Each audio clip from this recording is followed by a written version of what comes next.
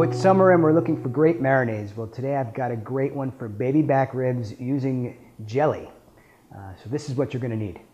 We're going to start out with a cup of orange marmalade, a quarter cup of Worcestershire sauce, 1 tablespoon of soy sauce, 1 tablespoon of olive oil, and then of course your mix of barbecue spices. I'm actually using my own Smoky Pole barbecue spice mix. If you don't have your own barbecue blend of spices, you can use an equal mix of cumin, chili powder, salt, pepper, and mustard seed.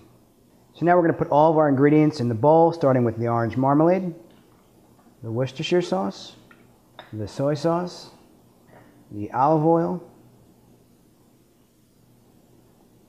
and then about 2 to 3 tablespoons of our barbecue spice blend. And simply just mix it all together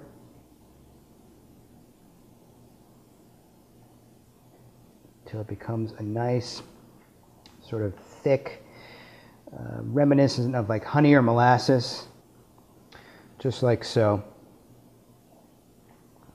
You'll see, you'll know when it's done, it's going to look a little bit thick.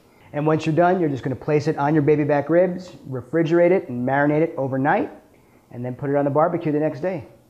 And that's it, a great marinade for baby back ribs using jelly. I'm Jason Balin from Whipped and Beaten Culinary Works.